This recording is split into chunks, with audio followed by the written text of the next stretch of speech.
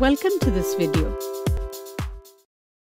In the previous video, we saw examples of quadratic equations based on the quadratic formula.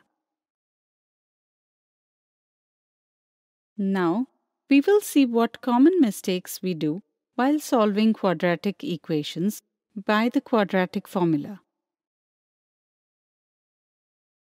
Two car drivers drive on two perpendicular paths from a city at 20 km per hour and 40 km per hour respectively. The second car driver starts the journey an hour later than the first. Can you tell after how long the distance between the two will be 100 kilometers? Pause the video while solving the question and then match your answer. Let us express the given information in algebraic form.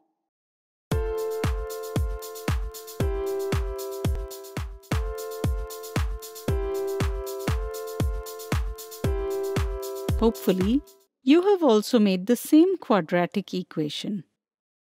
Find the time taken by the driver using the quadratic equation.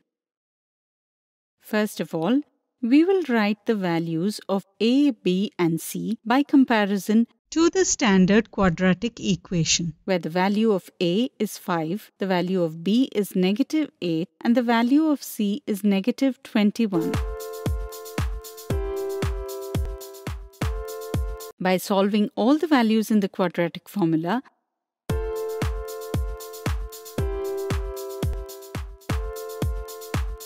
by taking the positive sign, we get the value of t as 3, and by negative sign, t as -1.4.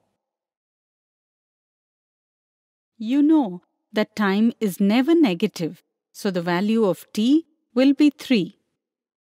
That is, the first car driver will take 3 hours to cover the distance, and the second driver, which was delayed by 1 hour compared to the first driver, will take 2 hours. Hence, option 3 is the correct answer. If you have selected option 2, this is a good try, but it is the wrong answer. Because when you compare the values of a, b, and c in the quadratic formulas with the quadratic equation 1, you forget to put the signs of these values and solve the question with the same values. Here, we solve b to the power 2 minus 4ac. So the values are less than 0, which does not give the real time, because of which your answer is wrong.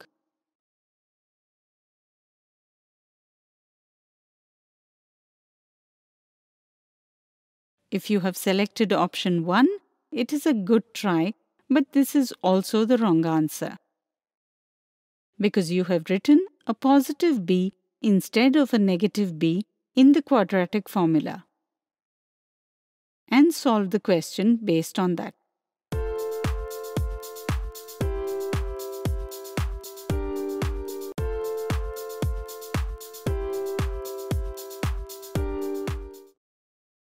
Because of which your answer is wrong.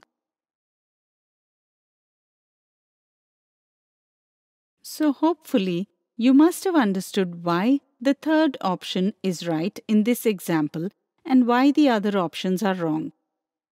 Teachers can also test the understanding of students in the class with the help of some such examples.